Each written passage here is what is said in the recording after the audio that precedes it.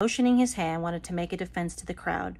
When they recognized that he was a Jew, for about 2 hours, they all cried in one voice, "Great is Artemis of the Ephesians."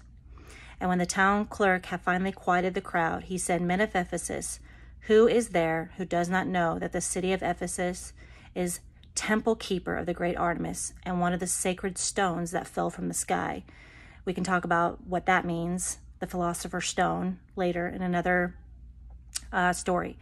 But again, this story is confirmed looking at history, where we can read that the last recorded oracle of Apollo is said to be the region that started to reject paganism and became Christians, which led to the Delphic order's demise.